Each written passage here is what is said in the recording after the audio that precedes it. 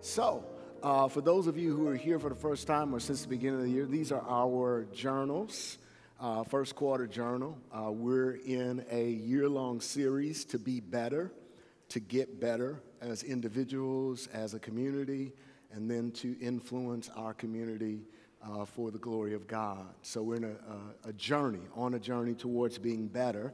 These are our physical journals.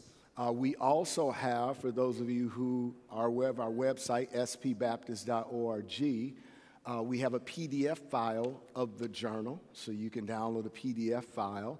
And then we also have a St. Paul app, which is the easiest way, I think. You can download the St. Paul app, and the journal is available under Better Journal, Week 8. So we're in Week 8 of our Better Journey. Week 8 of our Better Journey. How many of you are thankful that, man, we're in this better journey? Anybody? All right. All right, making some progress. Okay. So we're going to have a survey coming out just to kind of see how we're doing, get some feedback from you as it relates to this journey. I want to thank you, those of you who've given me feedback on the journal. So we've completed the second quarter journal. It will go off to print in a couple of weeks. And thank you for the feedback. Some of you gave me great feedback. Like, man, I don't know what you're talking about in some of those questions. I read those questions. I couldn't figure out how to answer them. I didn't have a clue what you were talking about. Thank you for that. Somebody like, man, can you just make the print a little bit larger? If you can just move the font up just a little bit, that would really help us. So we appreciate that. Provide us a little more space so we can actually take our sermon notes, because you know you give us like 20 points and then you gave us like this much space for your 20 points, right? So we appreciate your feedback. We've taken your feedback into consideration, made the necessary adjustments, hopefully, but we're going to be looking for feedback in quarter 2 to say, hey, let us know how we did, because this is for us, amen? So if it's not a helpful tool, we want to improve it so that it can be a helpful tool, because a tool is only helpful if we use it. Can we say that together? A tool is only helpful if we use it.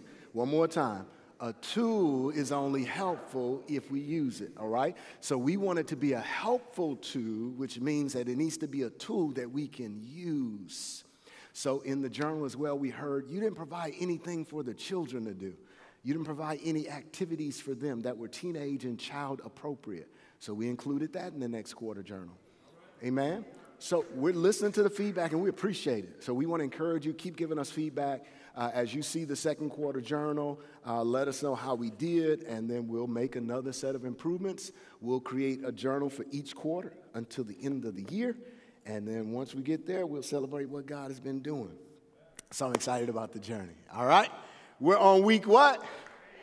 Thank y'all. I was like, please don't miss that. All right, we're on week 8. What are we talking about today? Talking about what? Self-esteem in the Savior. Okay. So as we begin today is the last Sunday in Black History Month. We're going to anchor ourselves biblically in Luke chapter 12. Easiest way to find it really is to download a Bible app.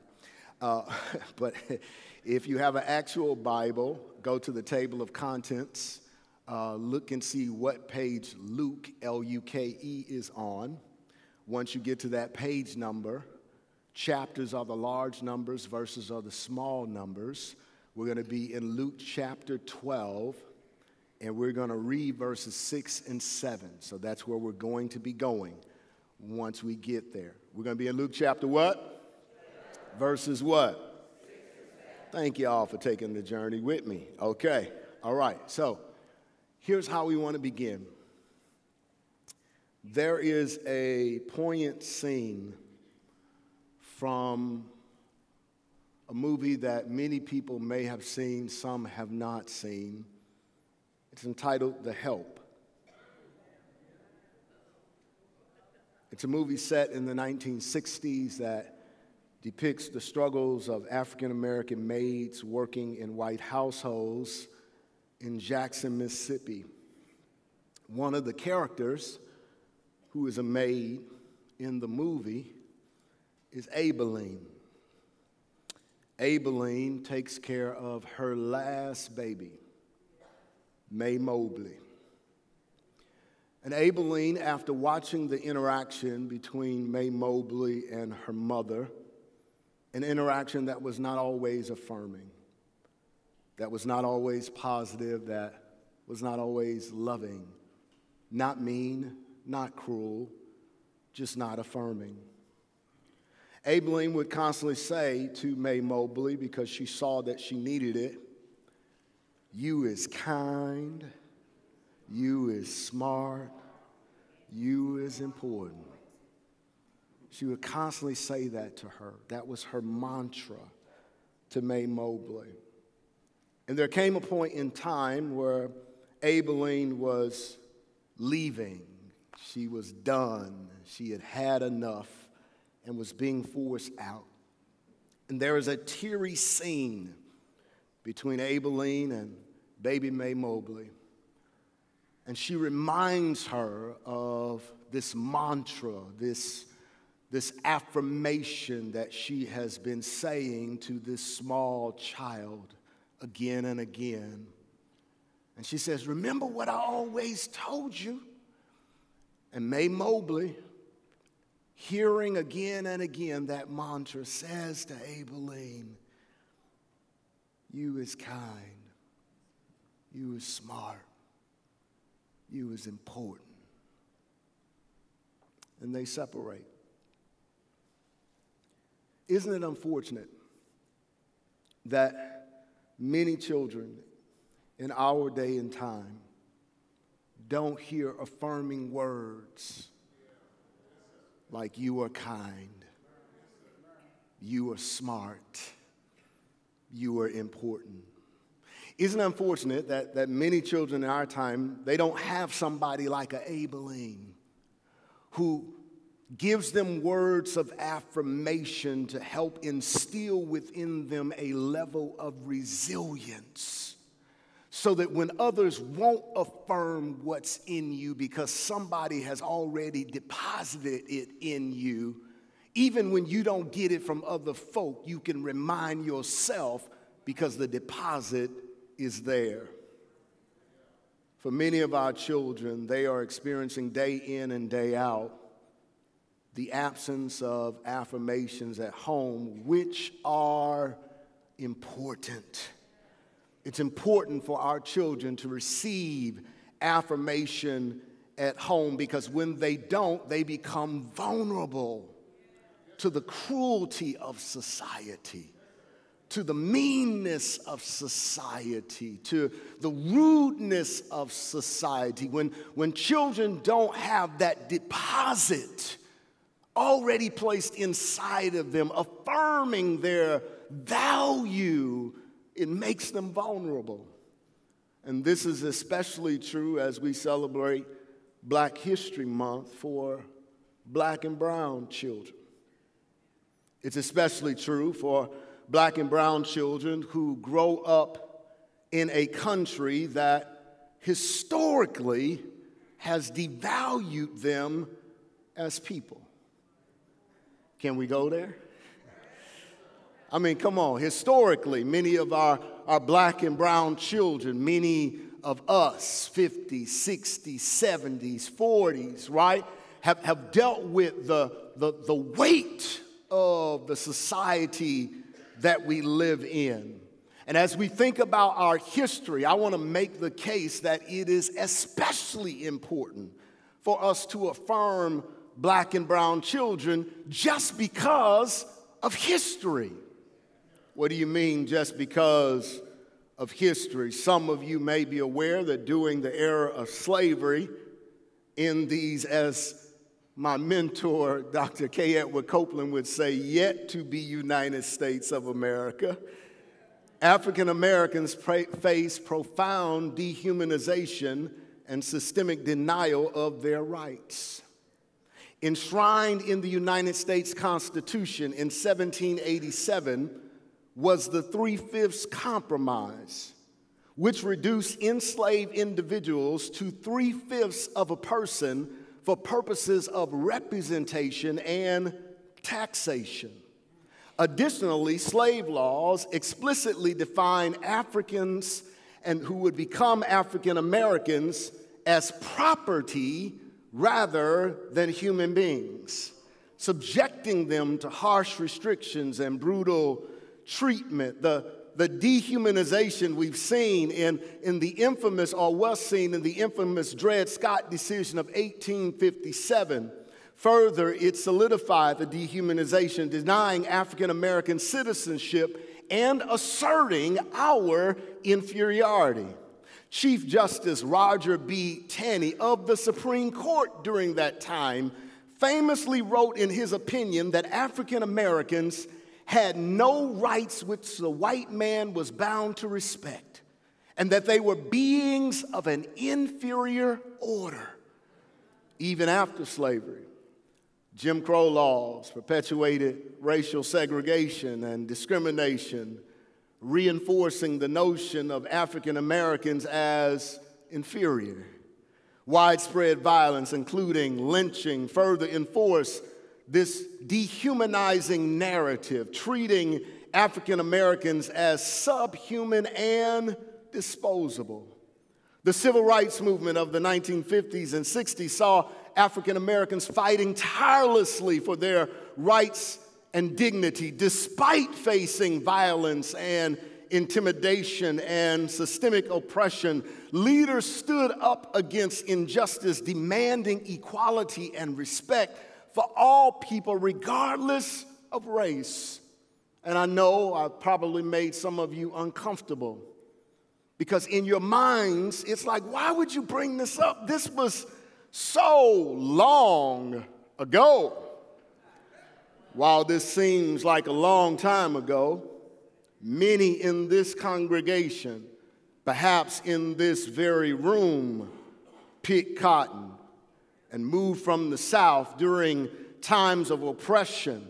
Many, perhaps in this room and online watching, not only heard of, but were aware of lynchings that took place in their communities, experienced separate but not equal school systems, experienced going to a water fountain that had colored only and white only. Many experienced not being able to get food going through the front door, but having to go to the back door. Many experienced not being able to stay in a hotel, but having to map out whether or not you had relatives and friends, or whether you were going to sleep in a car to be safe, because you did not have the privilege of staying at a modern-day hotel. Many here experienced what it was like to have to fight and picket and march just to get the opportunity to vote.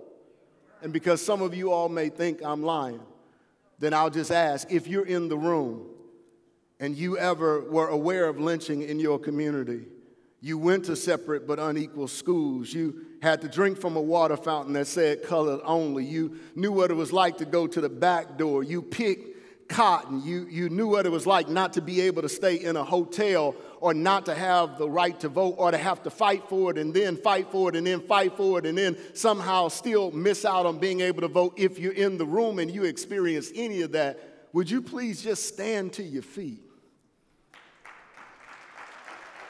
Look around, if you will. Those of you online, if you could just put a hand up. You may be seated, just for us to see that even though it seems as though that history was so long ago, there are people that we touch week after week, that for them this was their real experience. Their real experience of water holes being not just poured on them, but fired at them. It was their real experience. And today we continue to grapple with the legacy of racism and discrimination, as evidenced by the ongoing battle for social and economic addressing of social and economic disparities within black and brown communities. And despite the progress, many of our children are growing up in this country who are not being affirmed by the country, who are not being affirmed by others for a variety of reasons. So on this morning, as I talk to all of us, I want to challenge all of us, but I want to encourage specifically those of us who have influenced children, grandchildren, great-grandchildren who are black and brown. I want to encourage us to do for them what Abilene did for May Mobley. I want to encourage us to affirm them, to affirm to them that you are loved, that you are valuable, that you have a purpose, and you are not alone. That's what I want to affirm. So can we take a few moments and just talk about these affirmations and why they are important? To talk about why it's important for us to make this deposit in the children, because affirming children, pouring into children will help them again to be resilient against all the things that they will face. And we want to insulate them, not just based on our conviction, but we want to insulate them and prepare them based on the Word of God.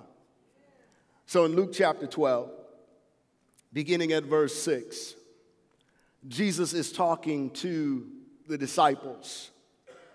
Luke chapter 12 opens up talking about there is a crowd of people who have gathered to hear Jesus. I love that Luke, the writer, says that there are many thousands, that there are a whole bunch of people who have gathered to hear what Jesus has to say. And Jesus, as he talks to this crowd, he gives a warning at first to those who are following him and those who are listening. He tells them, hey, I want to make sure that you don't act like the Pharisees and the religious leaders of the day. I want to encourage you that you don't embrace hypocrisy, that you don't try to put on, you don't play act, but that you be authentic and real. Why? Because God sees you. And God knows you. God knows when you're putting on for people and when you're putting on for him. And God knows when you are for real.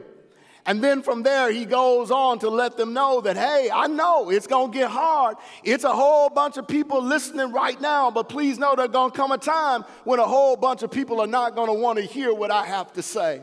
So when the external pressure begins to grow, he says, I want to encourage you, verse 4, don't you allow your fear of people to cause you not to live for me. Don't you allow the fear of what people can do to you to cause you to step back from being who I called you to be. Instead of fearing people who can only deal with your body, you ought to fear God, who can not only deal with you in this life, but also in the life that will come. And then after that, he says these words, aren't 5 sparrows sold for 2 pennies?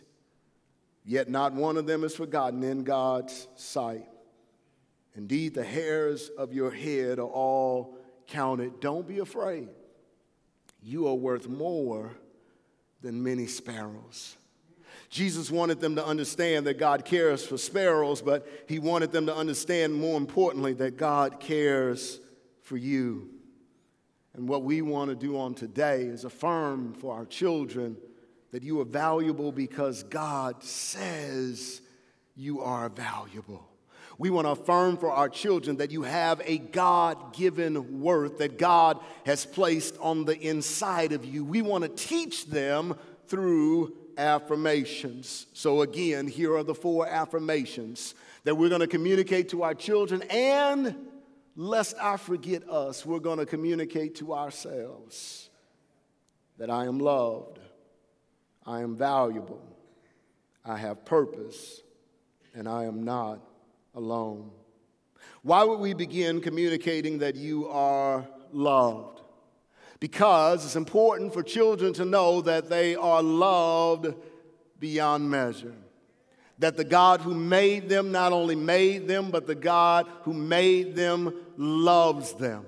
That the God who made them loves them with an everlasting love, that he loves them with an unconditional love. It's important for children to know that they are loved by God. And it's important for them to know that the love of God will never change. It's important for us to affirm to children, you are loved by God for who you are, not who you will be, but for who you are. You are loved by God because God made you in his image and his likeness. You are loved by God. And the one thing that I want you to know as a child that you can count on when everybody else will fail, if I, as an adult, turn my back on you, please know God will not turn his back on you. Please know that God will love you until the end. We want them to know that they are loved just for being them, that they have already been embraced by the creator of the universe. And we want them to know that God's love for them is boundless and it's inclusive. It transcends human categories and prejudices. It doesn't matter about the color of your skin or where you come from or your social or economic status, degrees, no degrees. None of that matters in the eyes of God. God loves you because he made you. And isn't it beautiful for a child to hear, God loves me? Just because he made me? Yes, God loves you. Listen to what Jesus says. Jesus says, man, 5 sparrows are sold for a little bit of money, like pennies. Really, they would sell 4 for the pennies, and because they were so cheap, they would throw in the 5th one for free. And Jesus says, man, if God has concern for the sparrows and they are insignificant in the eyes of humanity, please know that God values you far more than he does the sparrows. Affirm for our children that they are loved. That is a love that should be celebrated. It is a love of them for their uniqueness, that it is a love that God gives to them freely. But as I thought about this, I thought, man, just saying that verbally doesn't necessarily mean that a child will internalize it. Come on, somebody. Because we say it verbally, and it doesn't necessarily mean that we internalize it. So as I thought about it, I was like, wow, verbal affirmation without practical action is hard to believe. Right? If I verbally affirm something, but I don't practically act upon it or demonstrate it, it's going to be hard for you to believe what I'm affirming verbally if you don't see me live it practically. Right? So since that's the struggle, not just for children, but for us, I thought, man, how do we help the children that we're going to affirm to tell them God loves you? How do we help them to see and feel God's love? And we do so by modeling it.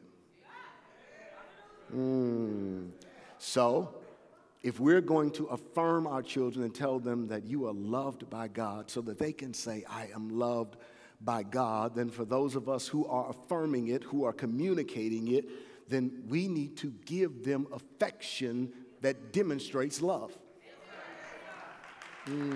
It's all right. I'm taking my time today, y'all. We're going to give them affection that demonstrates love. Now, here's the challenge. Some of us didn't receive that. Right? And it's hard to give what you don't have. That's why we're trying to get better. Because you understand that if you can't give what you don't have, then you need to go get it so you can give it. We move from 20 claps to 10. It's all good. Right? Now, here's the basic premise. If I'm struggling in the face of affection, then that means a part of my prayer, a part of my commitment, and a part of my discipline is God help me to grow in knowing how to give appropriate affection to the children that I encounter. Why? Because in order for me to properly affirm them, I can't just say it, I gotta live it. It's all right, I'm gonna keep coming for you. Not only giving affection, but I need to give time. Because time communicates love. I can't send you to the corner all the time with a tablet and a device. Come on, somebody. I got to give you time. I know you work every day. I know you tired, right? But you're responsible. You're responsible. You're the adult. So figure out how to get you some energy, get you a nap in, and give them some time. I can't tell you how much God loves you and how much I love you, and I don't give you no time. But I got time for my TV shows. I got time for my Netflix shows. I got time for my boo, but I ain't got time for you. See, if we're going to give the affirmation that you are loved and they believe it, we got to give affection, we got to give time, and then we have to actually actively listen. Now this is hard. Anybody potentially 40 plus, maybe 35 plus, right? Actually listening to your kids is hard, right? Because our parents didn't care whether we knew they were listening to us or not. Like, can't you just listen, Linda, listen? Like, no. They didn't care.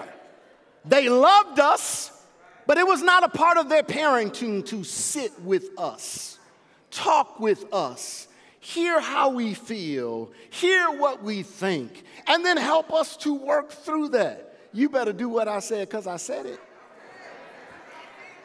I'm talking to adults, not to you, right? So if that's your background, guess what? We got to learn to actively listen. That's next month. And then here, again, I'm just on the first one, affirming love. If we're going to affirm love and say you are loved by God, and the way that you see that you are loved by God is how I love you, then I need to be consistent. I need to be reliable. Love says you can trust me. You can trust that when I say it, I'm going to do it. You can trust that if I say I'm going to be there, I'm going to be there. Love says you can trust me. You can count on me. Isn't that what we celebrate in God? His faithfulness? Love says I will be reliable. So the first affirmation is we're going to say to children, you are loved. And the way we're going to convey that is we're going to demonstrate you are loved.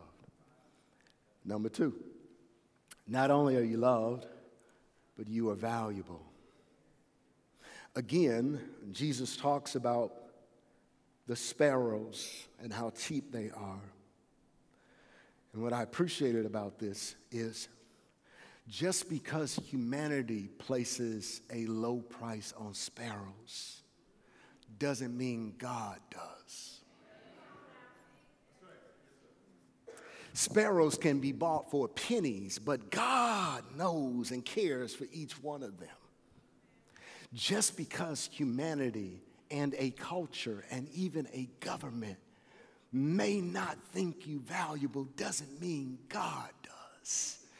God says, I don't care what nobody else says, you are valuable to me. I don't care how anybody else look at you. I don't care what anybody else think about you. I don't care how anybody else feel about you. I'm saying, as your creator, not just of you, but everybody around you who got something to say about you, I'm saying, as your creator, you are valuable in my eyesight.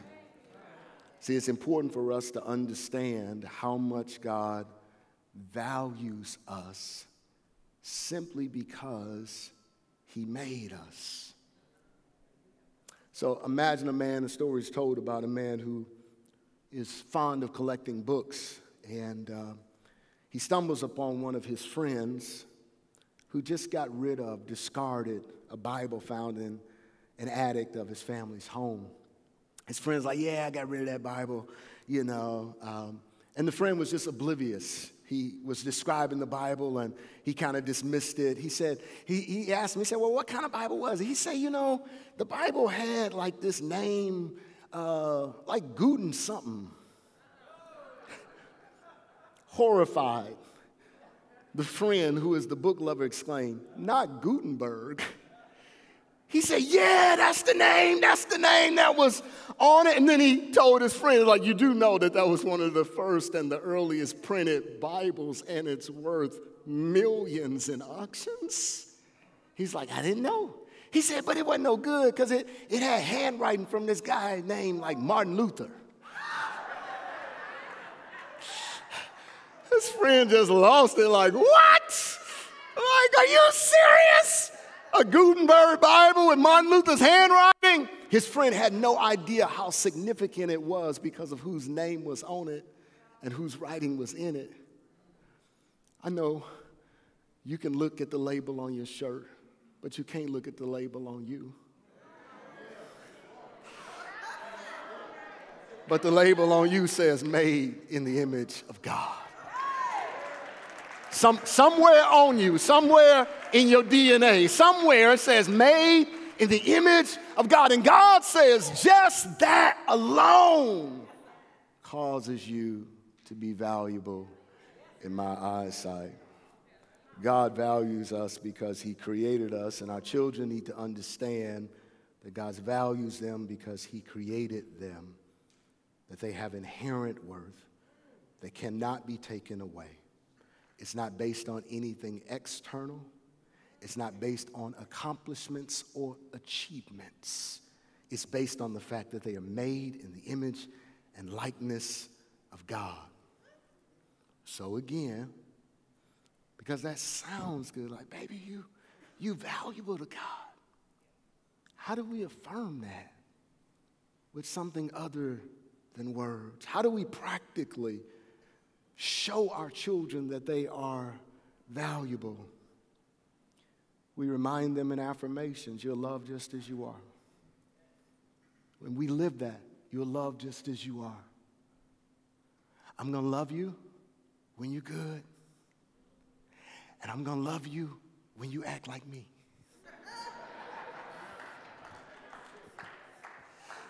Right? My consistency of love communicates that I value you because you are you, not because you were good. And I won't value you less because you were bad, but I value you because you are you. How do we demonstrate a value for them? We demonstrate value by celebrating their inner growth. Celebrating when we see empathy in them. Celebrating when we see some awareness, like, oh, I probably shouldn't have done that, huh? That's very good. Like, you're still in trouble, but great awareness. Great awareness, because you should not have done that. Being able to celebrate when we see them having a positive attitude, and celebrate when we see them being kind towards others. When we see inner growth, we celebrate their value. And we model self-acceptance and love that does not fluctuate. And we embrace their imperfections because we realize we have imperfections. Ooh, and again, our generation, we weren't taught this. We didn't experience this. Many of us, some of us perhaps, many of us didn't experience this, right? But actually being able to own our imperfections before them. I know it's hard. Y'all like, yeah.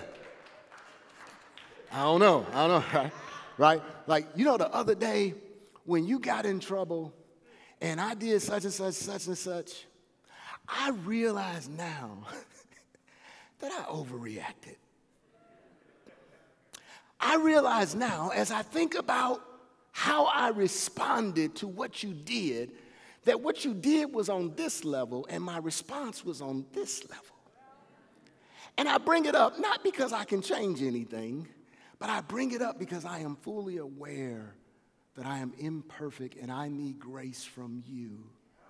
Just like you are imperfect and you need grace from me. All I'm trying to say is we want to affirm to our children, you are valuable. So today, tell your children, you are valuable.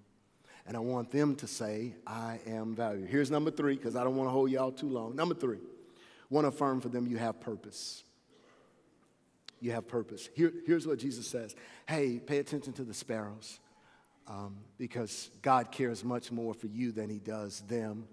And understand that as my followers, that you have a mission, that there's something that the Father wants you to do. He actually rescued you for that purpose because he's placed purpose on the inside of you, that he wants to use you for his glory and his honor. And it's important for us to communicate to our children that you have purpose. It's important for us to communicate to them at a young age, that there is a reason that God placed you here. When they're frustrated and confused and they don't understand themselves and they don't know why they're doing what they're doing and why they're gravitating towards this and gravitating towards that. It's like, it's important for us to tell, it's all right, we're going to figure it out because God has given you purpose. I don't know it yet, and you don't know it yet, but please know, because we know God, we know it's in there. Because God doesn't do anything without purpose. God has a purpose for everything. So we want to affirm to them that you have purpose despite your difficulties and despite any challenges. Please know that God has placed something in you that's bigger than you, and it's not just for you. And this is a Christian voice in a cultural moment. God has placed purpose in you, and the purpose that he's placed in you is not just for you. This is not for you to become successful for you to make money for you. No, whatever God has placed in you, God has placed in you for his glory and his honor. So God has given you purpose so that in whatever you do, you can point people to God, not to yourself. I know, some of us are like, oh, whoa, what you talking about, man? No, purpose for the child of God is always for the glory of God, never for the glory of self. It's always that he might be lifted up and we not be lifted up. We're always humbling ourselves before him. Why? Because only he is worthy to be praised. He is worthy to be honored. He is the only one who deserves glory, right? So we don't do any boasting in self. Our only boasting is in Christ. And we want to affirm that in our children, that God has placed purpose in you. And as you live out that purpose, you may get a whole bunch of stuff. You may get recognition from the world. But please remember, the purpose that's inside of you is for the glory of God, not for the glory of you.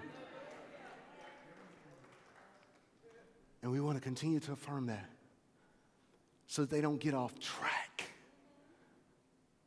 And as we affirm that, man, God has created you for his glory and his honor, how do we practically work that out? Because in case you hadn't noticed, this is like something to help us as parents and grandparents and people who love children or don't like children but realize we invested in children. How do we practically work that out? How do we do that? Well, one way is we need to pay attention. The Bible says that God has blessed you with children, and they're like arrows that you ought to shoot in the right direction. See, God has placed something inside of them, and it's up to us as adults to partner with God to say, God, can you help me to see glimpses of what you put in them? Because I don't want to break what you put in them because of my issues. It's all right, I'm going to keep talking to you. I don't want to destroy what you placed in them because I don't like it. See, you placed in them what some would call them being stubborn, right? But God, you caused them to be strong-willed for a reason. God, why would you cause them to be strong-willed? I don't want to break it because I don't like it. I want to know how to work with you to refine it so they can know when do you utilize God making you to have strong will. It's good for you not to back down when you have a conviction that you are right. And if God has placed that in you, I don't want to break that. I want that to be released for the glory of God, which means we got to pay attention, which is why we need to spend time with them, because I can't pay attention if I don't spend time with them. I need to be able to observe. When do they have creative ability? And what's their creative ability? And how do I affirm that creative ability? I don't want to send them in the direction that I want to send them in because I like certain things. They may not like anything that I like. So we want to pay attention. Not only do we want to pay attention, but we want to expose them. We want to expose them to a variety of things so that they can figure out how God has wired them. We want to expose them to people who can mentor them and coach them so that they can receive from others what they may not be able to receive from us. And as we do that, we begin to see, man, God, I can see you work. Oh, this one got some leadership skills. Oh, this one got some strategic skills. Oh, this one is so creative. Oh, this one is a hands-on person. Oh, God, I see it. See, as we pay attention and encourage them to explore and connect them with role models, and then Y'all, can we please get back to a place where we encourage our children to serve?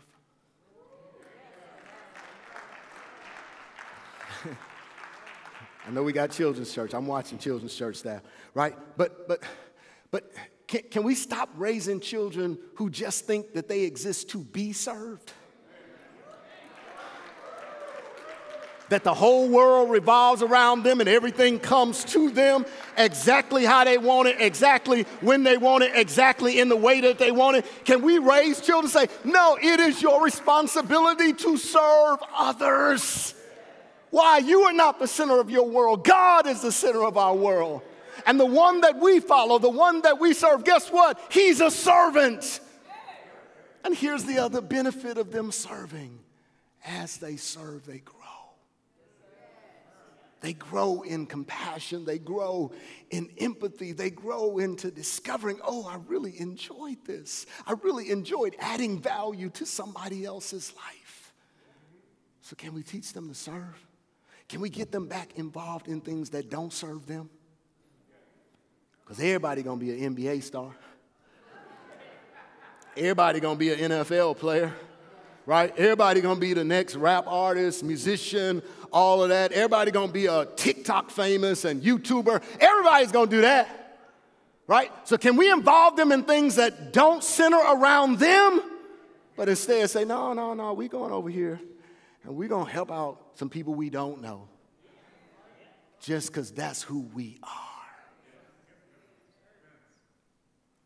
That's how we help them to discover the purpose that God has placed on the inside of them. And then last thing in this space, and then I'll move on to my last point. Can we start developing them as leaders? So this one cut me at the core. Because there was a reminder. I was talking to one of my friends.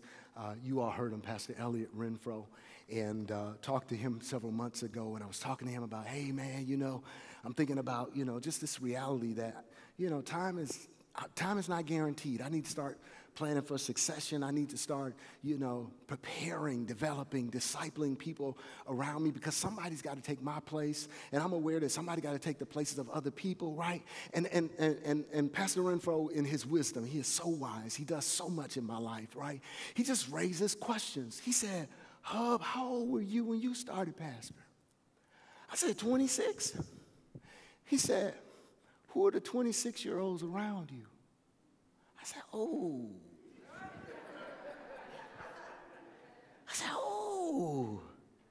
He said, oh, God trusted you at 26. That means God was preparing you before you were 26. So who are the 20-year-olds and the 18-year-olds, and how are you developing and pouring into them now, right? So I just want to press it on. As parents, if we're going to affirm that there is purpose in you, purpose don't have to wait till you're 40. It's all right. I told you I ain't come for class today. I just came to get what I got, right? All right? So how do we train and release 10 and 12-year-olds and develop them as leaders? See, it's my conviction biblically as I read the scripture, and I could be wrong, but based on my reading of the scripture, it appears to me that the disciples were teenagers. Because you become an adult in the Jewish culture at 13. Right? So if you become an adult at 13, and you would be accepted into rabbinical schools between 13 and potentially 20, then those who had not been accepted into rabbinical schools would be young teenagers that Jesus calls and invites, not 40, 50-year-olds. Wait a minute, Jesus, you potentially poured into and developed teenagers and said to them, go into all the world and make disciples? I know that rocks your world, doesn't it? Like, I always thought they was like 50 and 60. Remember, none of them were married. Peter,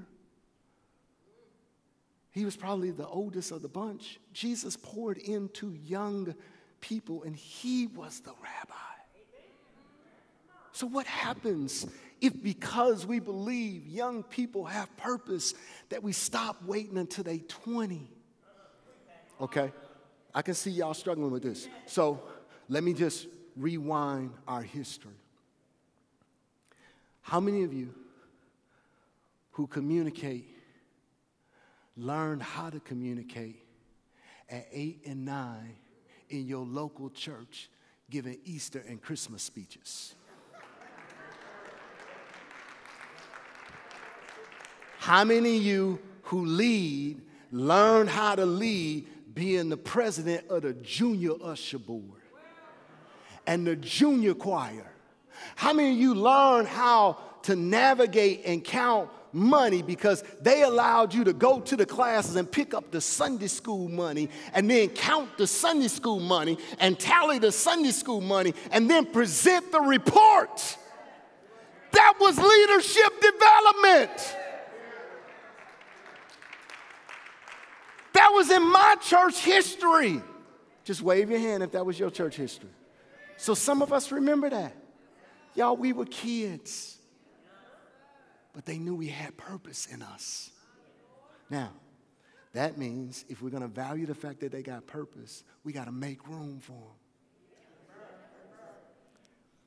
Don't be mean to your neighbor, online or in person, but tell them that means you might have to get out the way. If we're going to make room for them, that means you might need to get out the way. That means you might need to do what you're doing less so you can coach and develop them so they can do it a little bit. Because they can't do it a little bit if you stay at the pace you at. Are y'all hearing me? Because I'm giving you my heart today. Right? I know some of you are like, woo, what are you talking about? What's going to come next?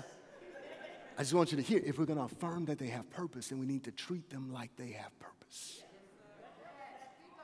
Which means they need responsibility at home and in church and in life. Here's my last point. We finally want to affirm you are not alone. You are not alone. Here's what Jesus does for the disciples as he talks to them. He goes on to talk about, hey, if you're going to own me in front of people, man, I'm going to, like, that's my boy in front of God. You're going to diss me in front of people? I'm like, I don't know them either, right? And what Jesus is basically saying is, I'm with you. I got you. You're not by yourself. And we need to affirm to our children, you're not alone. You're not alone. You're not alone. God is with you. I am with you. And one of the reasons that I bring you to church is for you to be in community with other people who have Christ-centered values who are with you. That's why I bring you to community. So that when you don't see me, you can see some folk who are invested in you because they know God got a plan for your life. They know that God values you. They know that God loves you. And because they know that, then they want the best for you. You are not alone. So when they talk to you, respond to them better than you would respond to me.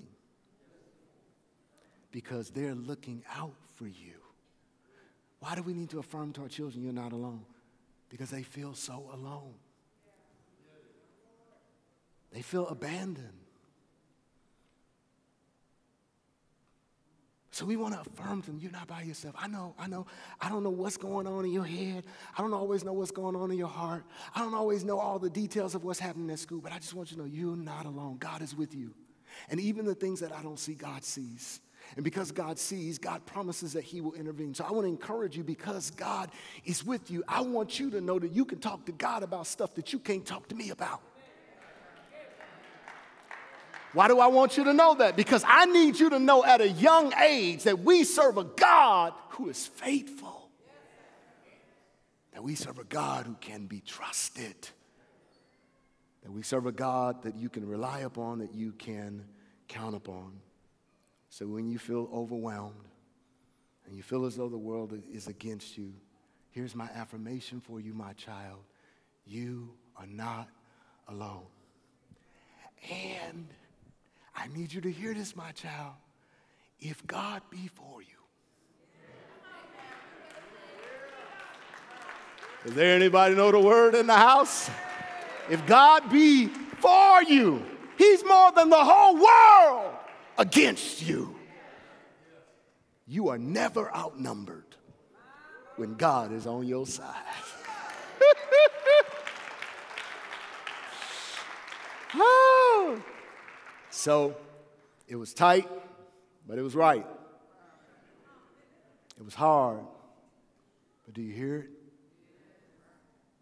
Our children need our affirmation. And some of us, we don't have small children anymore. We need to pick up some other children. I'm serious. I remember Miss Neely. Miss Neely was next door neighbor to my big mama on 27th Street in East St. Louis, Illinois.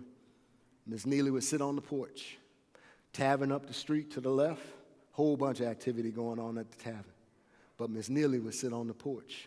And as she sat on the porch, Miss Neely's watching. If we go to the left, Miss Rogers was 2 doors to the left. And Miss Rogers would sit on the porch in the afternoon, early evening.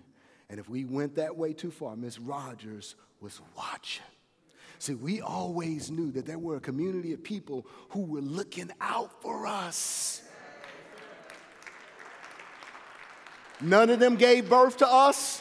None of them were a part of our family. But they saw it as their responsibility to look out for us. So if your children are grown, take on some. Love on your grandchildren. Love on your great-grandchildren. If you don't have children, take in some. Love on some. Nurture them. Encourage them. Why?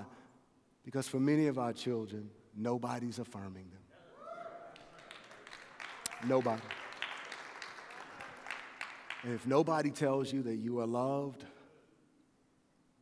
nobody tells you that you are valuable, and nobody tells you that you have purpose, and nobody tells you that you are not alone, how do you expect me to act? I'm angry at the world. Nobody loved me because nobody's telling me. Nobody's telling me I'm valuable. Nobody's telling me I have purpose. Nobody's telling me I'm not alone because I am alone. How do you expect me to act? It's our privilege in this season and this time to love on not just our children, but the children of our community.